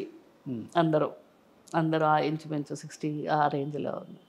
అందరూ వెరీ హెల్పింగ్ నేచర్ నాకు. వాళ్ళందరూ కూడా వెరీ, అంటే నేనేదో చెయ్యాలి అనుకుంటే మేము ఉన్నాం కదా, రండి వచ్చేద్దామంటే అని ఏదో ఒకటి చేసేస్తుంటాం అందరికీ. మీ ఇంట్లో మీరు చారిటీ బాగా చేస్తారు, హెల్పింగ్ నేచర్ కూడా ఎక్కువ. ఇది పిల్లల్లో ఇద్దరికి ఎవరికి ఎక్కువ వచ్చింది, పాపకా తరుణ్ బాబుకా? యాక్చువల్గా మా ఇంట్లో అందరికీ ఉంది ఆ అలవాటు. ఎవరైనా కొంచెం ఇదిగా ఉన్నారంటే చేసేస్తాం. నాకు అందుకని మదర్ తెరిసా చాలా ఇష్టం. ఇన్స్పిరేషన్ ఆమె. ఇన్స్పిరేషన్ తీసుకున్నా మనం అంత చేయలేము, బట్ ఇష్టం. అలాగని అందుకే చిరంజీవి గారు కూడా అలా చేస్తుంటారు. ఆయన కూడా మదర్ తెరిసాని ఎక్కువ లైక్ చేస్తుంటారు. ఇప్పుడు ఎవరైనా మన ఇండస్ట్రీలో కూడా ఎంతో చేశారు ఆయన. నేను చేసిన ఇంటర్వ్యూస్కే చాలా వాటికి ఆయనే హెల్ప్ చేశారు లక్షల్లో. మేమందరం ఇలా చేస్తున్నాం, ఆయన చాలా పెద్ద లెవెల్లో చేస్తున్నారు. అలా చేస్తుంటుంటే మరి నువ్వు కూడా టీవీ తరపున ఒక ఇంటర్వ్యూ తీసి ఎక్కడెక్కడో ఉన్న వాళ్ళని అందరినీ, అంటే వాళ్ళ పొజిషన్స్ చూసి కొంతమందిని వాళ్ళని తీసుకొచ్చి ఏదో ఒక హెల్పింగ్, ఇప్పుడు మనమే ఇవ్వాలని కాదమ్మా, నువ్వు హెల్ప్ చేసే విధానం ఉంది కదా, అది చాలా గొప్పతనం. దాన్ని ఇంత బిజీగా ఉంటూ కూడా మనం చేస్తున్నామంటే చాలామంది అలాగా ఈ మధ్యన చూస్తున్నాను కదా ఇంటర్వ్యూలో. Really good. నాకైతే ఇండస్ట్రీలో ఇంకా ఇంత మంచి మనుషులు ఉన్నారా అనిపించింది కొంతమందిని చూసినప్పుడు. లైక్ చిరంజీవి గారిని ఎస్పెషల్లీ, ఆయనంతటా ఆయన ఫోన్ చేసి వాళ్ళకి ఇబ్బందులు ఉన్నాయా, ఎంత కావాలి అంటే అసలు అలా ఏంటి ఎంత కావాలని అడుగుతున్నారు. ఎలా వాలంటరీగా అడుగుతారమ్మా? వాలంటరీగా మనం అడిగితే అది వేరు. మీరే చెప్పండి రోషన్, ఎంత ఇద్దాం? 2 లక్షలు ఇద్దామా, 3 లక్షలు ఇద్దామా, 3 సరిపోదేమో, 5 లక్షలు ఇద్దామా? మరి నేనైతే బ్లాంక్ అలా. ఎందుకంటే ఆయనకి మొదటి నుంచి ఆ బ్లడ్ బ్యాంక్ అన్నది, ఐది అన్నది, తర్వాత ఈ మన ఇండస్ట్రీ ఇదైనప్పుడు కరోనా అయినప్పుడు అందరికీ గ్రోసరీస్ అవి ఇవ్వడం, తర్వాత ఈ కరోనా ఎఫెక్ట్ అయిన వాళ్ళకి సిలిండర్స్, ఆక్సిజన్ సిలిండర్స్ ఇది చేయడం. ఒకటి కాదు కదా, ఎవరికైనా ఇమ్మీడియట్గా హాస్పిటల్కి క్యాష్ ఇవ్వడం, పంపించడం, చాలా రియల్లీ గ్రేట్. ఈ మధ్య నేను చేసిన ఇంటర్వ్యూస్కి దాదాపు 10 లక్షల పైన చెక్కులు పంపించారు. మరి నిజంగా గ్రేట్ చిరంజీవి గారు. ఈ మదర్స్ డే సందర్భంగా రియల్లీ గ్రేట్. నిజంగా ఒక అమ్మలాగా అంజనమ్మ గారి నిజంగా బ్లెస్సింగ్, అలాంటి ఒక మంచి బిడ్డ పుట్టడం నిజంగా గ్రేట్. గ్రేట్ అది. అంటే సినిమాలో హీరోగా ఉండడం వేరు, రియల్ లైఫ్లో హీరోగా ఉండడం వేరు. ఆయన రియల్ లైఫ్ హీరోనే, రియల్ లైఫ్ హీరో లాగా ఎప్పుడు అనిపించదు కూడా ఎవరికి. గ్రేట్ అది. అండ్ మీరు కూడా చేశారు, చాలా మందికి వాళ్ళకి ప్రాబ్లం ఉంటే చెప్పండి రోషన్ చేద్దామని కూడా అడిగారు. చిన్నవి చేస్తుంటాను, నేనే వాలంటరీగా ఫోన్లు చేస్తుంటాను వాళ్ళకి. నీ దగ్గరే నెంబర్లు తీసుకుని చాలామందికి చేశాను. మొన్న ఈ మధ్యన 2-3 కెమెరామెన్ ఆయన వాళ్ళందరూ ఆర్టిస్టులు, చిన్న చిన్న మన వరకు చిన్న చిన్నవి చేస్తుంటాను నేను. గ్రేట్ అది. తొందరగా రాదు అందరికీ, మనకెందుకులే అనుకున్న రోజులు ఇవి. కానీ మనకు కావాల్సిందే కాకపోయినా కానీ మనం ఇన్వాల్వ్ అయ్యి, యాక్చువల్గా వాళ్ళందరూ కూడా మనతో వర్క్ చేసిన వాళ్ళే ఒకప్పుడు. నిజంగా అంటే నిజంగా నీ వల్ల కొంతమంది ఇంటర్వ్యూలు తీసుకుంటారు, వదిలేస్తారు అక్కడితో. ఏమ్మా మీరు ఎక్కడున్నారు, ఏం బాబు మీరేం చేస్తున్నారు, అవునా అయ్యయ్యో అంటారు, అంతే అయిపోయింది అక్కడితో. అలా కాకుండా వాళ్ళ గురించి ఇప్పుడు ఇవాళ మార్నింగ్ కూడా నాకు నువ్వు అడిగావు ఒకటి, అలాగా సరే వాళ్ళ పేర్లు ఎందుకు కానీ వాళ్ళని అడిగావు, అది మాకు ఐడియా లేకపోయినా వస్తుంది, ఓ చేద్దాం చిన్నగా ఏదో చేద్దాం, ఇది మనకు కలిగిస్తున్నావు కదా, అది రియల్లీ గ్రేట్. బయటపడలేదు. నేను మార్నింగ్ ఒక ఇష్యూ చెప్పినప్పుడు నేను ఇంటర్వ్యూలో చెప్పడం నాకు ఇష్టం లేదు, వెళ్ళేటప్పుడు బ్యాగ్ నిండా పెట్టి ఉంచుతాను కింద అన్నారు. ఎన్టీఆర్ గారు, ఏఎన్ఆర్ గారు, కృష్ణ గారు, కృష్ణరాజు గారు ఒక 4 పిల్లర్స్గా నిలబడ్డారు ఆ రోజుల్లో. శోభన్ బాబు గారు కూడా అందరితో వర్క్ చేసి ఒక భాగ్యం కలిగింది. ఆడవాళ్ళకి ఇచ్చే గౌరవం, అమ్మకి ఇచ్చే గౌరవం అంటే ఏమని చెప్తారు? ఇప్పుడు నువ్వు చెప్పిన నలుగురు హీరోలు కూడా చాలా రెస్పెక్ట్ ఇస్తారు వాళ్ళు. రామారావు గారు అయితే ఎవరిని పేరు పెట్టి కూడా పిలవరు సెట్లో. ఎంత చిన్నదాన్ని ఆయన దగ్గర. ఆయన ఇచ్చిన 4 సినిమాలు యాక్ట్ చేశాను. ఆయన డైరెక్షన్లో చేశాను. అమ్మ రోజా ఇట్రా అన్నారు. టేక్ రెడీయా అమ్మాయి రండి, అలాగే అంత గౌరవం. అలాగే ఏఎన్ఆర్ గారు అయితే కొంచెం జోకులు చేస్తారు సరదాగా. కానీ ఆయన జోకులన్నీ ఎలా ఉంటాయంటే ఇంత వర్క్ చేస్తున్నాం చాలా హాయిగా అనిపిస్తుంది సెట్లో. ఆయన అలాగా. ఆయన ఒక సినిమాలో ఆయన నన్ను పెంచుతారన్నమాట. ఆయన రిక్షా ఆయన చాలా ఆయన్ని తీసి పారేసినట్టు మాట్లాడుతుంటానన్నమాట. ఏంటి పిల్ల నువ్వు నన్ను గసురుతున్నావు, నువ్వు నాతో డ్యూయెట్లు పాడాలి కానీ ఇలా గసరకూడదు. నేను అప్పుడు ఎంత 9 ఏళ్ళు, ఆయన పెద్ద అయింది. అలా ఉంటాయి ఆయన జోకులు. నువ్వు నన్ను గసురుతుంటే నాకు చిరాకుగా ఉంది, నువ్వు నన్ను డ్యూయెట్లు పాడాలి నాతోటి, తొందరగా పెద్దదాని వైపు ఓ డ్యూయెట్ వేసేసుకుందాం. ఆయన కృష్ణ గారు అయితే చాలా అసలు రెస్పెక్ట్ అండి. మన నమస్కారం అన్నాం అనుకోండి అంతే, ఆయన మళ్ళీ మనం అంక చూడ్డు. ఆ సీన్లోనే మనతో యాక్ట్ చేస్తారు. ఆయనదంతా సినిమా గోల. సినిమా కలెక్షన్స్ ఎంత ఉన్నాయి, ఏది హిట్ అయింది, ఏది ఫ్లాప్ అయింది, ఆ సినిమా ఎప్పుడు రిలీజ్, ఈ సినిమా ఎందుకు రిలీజ్ అవ్వాలి, ఈ గోల అయింది. ఇంకా శోభన్ బాబు అయితే నేను 8 ఫిలిమ్స్ సిస్టర్గా చేశాను. అవును, 8 ఫిలిమ్స్ సిస్టర్గా చేసినప్పుడు నన్ను ఆయన సిస్టరీ అని పిలిచేవాడు. ఆయన కొంచెం ఇంగ్లీష్ పదాలు ఎక్కువ మాట్లాడుతుంటే సిస్టరీ అని పిలిచేవాడు. ఒకరోజు నన్ను ఇలా చూస్తున్నాడు, నేను మేకప్ వేసుకుంటున్నాను, ఏదో వేసుకుంటే నేను చూశాను 2-3 సార్లు. ఎందుకలా చూస్తున్నారు అని అడిగాను. అంటే చెప్తా అన్నాడు ఆయన. చెప్పలేదు. మధ్యాహ్నం బ్రేక్ టైంలో కొంచెం డల్గా ఉన్నాడు ఆయన. ఏంటి చెప్తానన్నారు, డల్గా ఉన్నారు అన్నాను. ఆయన సిస్టర్ ఒక ఆమె చనిపోయారు. ఆమెను అలా ఉండేవారు. Okay, own sister. అది చాలా ప్రేమ ఆయనకి ఆ సిస్టర్ అంటే. తెలియకుండా నేను ఒక 8 సినిమాలు ఆయనతో సిస్టర్గా చేశాను. నాకు మా సిస్టరే వచ్చి నాతో యాక్ట్ చేస్తున్నట్టుంది అనేవారు.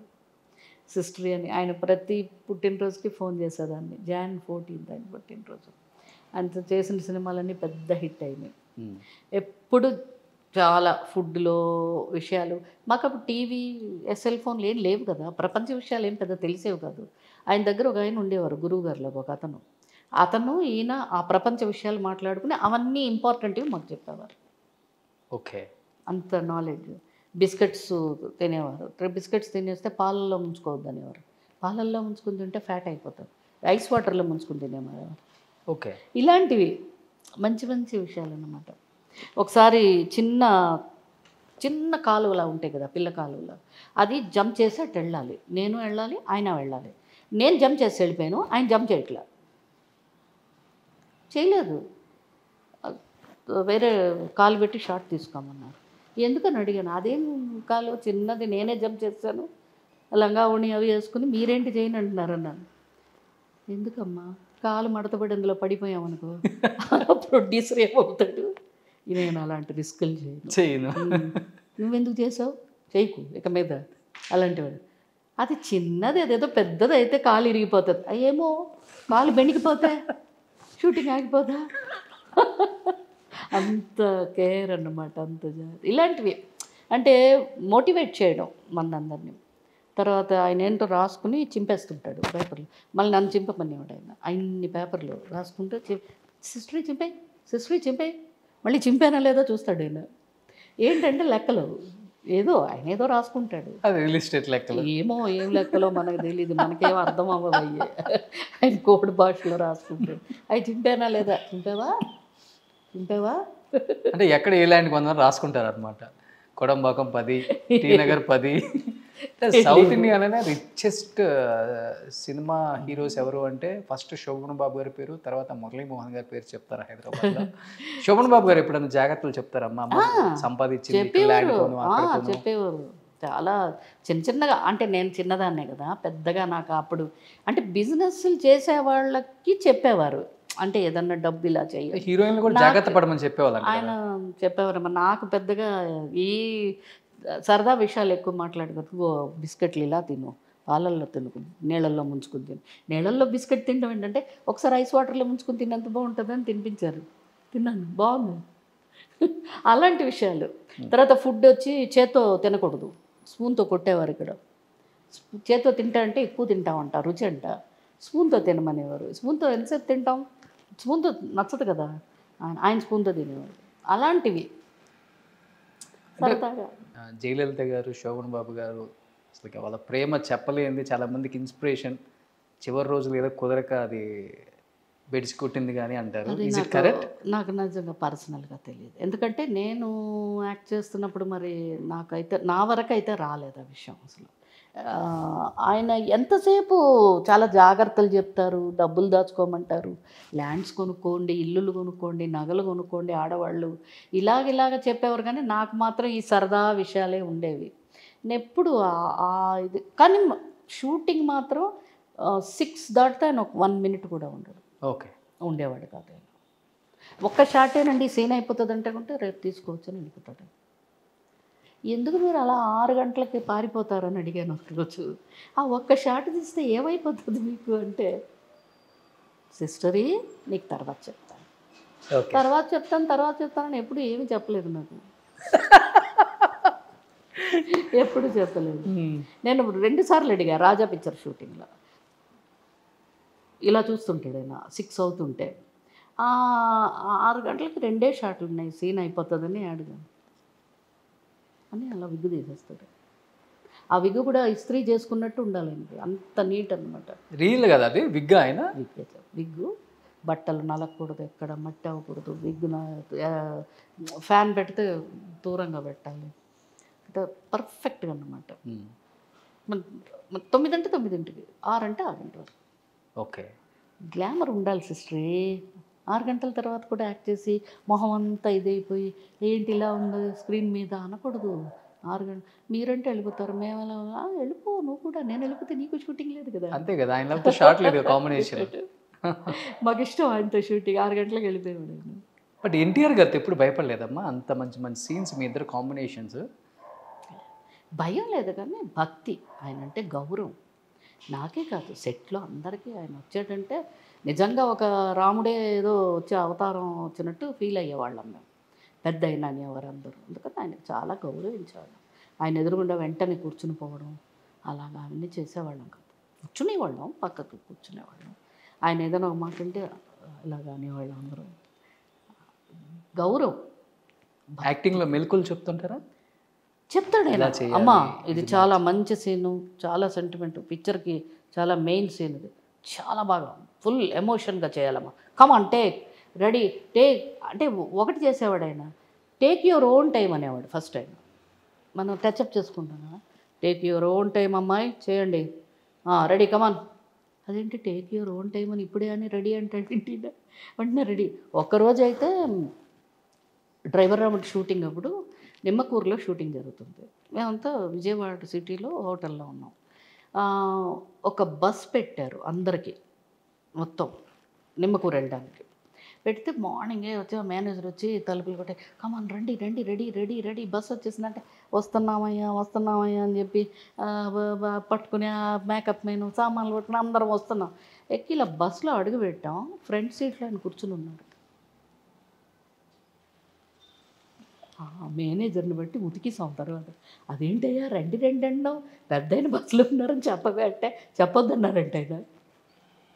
ఎవరెవరు ఏ టైంకి వస్తారో చూస్తాను చెప్పక ఎవరికన్నారంట. ఓకే, ఇంకా నెక్స్ట్ డే నుంచి బస్సు లేదు తీసలేదు, పొద్దున్న 4:30కి రెడీ. టైమింగ్ అంటే తర్వాత రాలేదు. అమ్మో ఆయన టైమింగ్ అంటే టైమింగ్ సూపర్. నాకు మీ ఇద్దరు కాంబినేషన్లో బాగా నచ్చేది ఆ సాంగ్. అసలుకి మీరు గుడ్డమ్మాయిగా యాక్ట్ చేసి నిజంగా కళ్ళు లేని అమ్మాయిగా ఆయన కాళ్ళ దగ్గరికి వెళ్ళి ఒక సీన్ ఉంటుంది కదా, ఓ మై గాడ్, చాలా మంచి పాట. ఆయనతో చేయడం ఒక అదృష్టం. 2 lines ప్లీజ్. కాదు, ఆ పాట చాలా మంచి పాట రోషన్. ఒక 2 lines, చాలా సెంటిమెంట్ పాట. నేను మాటలు అక్కడ వేస్తాం. నీకు తెలుసా అసలు నాకు సింగర్ అవ్వాలని కోరిక ఉండేది, సింగర్ అవ్వలేదు. ఇక్కడ మీ మీ కోరిక తీర్చుకో. ఒక పెద్ద ఆయన ఏమన్నాడంటే, ఎందుకమ్మా బాధపడతావు, పాట మాట ఒకటే, మాటని పాటలా పాడాలి, నువ్వు మాటలు 100 సినిమాలు డబ్బింగ్ చెప్పేసావు, ఇంకా నీకు పాట పాడాలని ఆశే ఉందన్నాడు. ఓహో పెద్ద అని చెప్పింది కరెక్టేనా. ఆ రోజు నుంచి బాధ మానేశాను, కానీ పాటలే వింటుంటాను ఎప్పుడు. నాకు అంత ఇష్టం సింగర్స్ అన్నా పాటలన్నా చాలా ఇష్టం. ఫస్ట్ రామారావు గారు పాడతారు అనుకో, ఏం పాట అది? ఏమని వర్ణించా ఏంటి పాడు, బాగా పాడతావు. లైన్ చెప్పండి నాకు. ఏమని వర్ణించను నా కంటి వెలుగును, వెన్నంటి మనసును, వెన్నెల నవ్వును, నా ఇల వేల్పును, ఏమని వర్ణించను. ఆ టేక్ ఎన్నిసార్లు? రాముడు కాడమ్మా నిందలు నమ్మడు, కృష్ణుడు కాడమ్మా సవతులు ఉండరు, నువ్వు పూజించు దేవుళ్ళ లోపాలు లేనివాడు. వండర్ఫుల్. మీది బాగుంటుంది, మీది బాగుంటుంది. ఆ కాళ్ళ మీద పడే సీన్ అదే పాట నేను రిపీట్ చేస్తాను. ఆ దైవం ఎదురైతే నేనేమి కోరను, నా అన్న రూపమే కనబడితే చాలును. గ్రేట్. కానీ ఇప్పుడు కూడా అనిపిస్తుంది కదా, అవును, ఆ దేవుడు కనిపిస్తే నిజంగా రామారావు గారు మళ్ళీ కనిపిస్తే బాగుంటుంది. సూపర్. అంత గొప్ప నటుడే. సూపర్.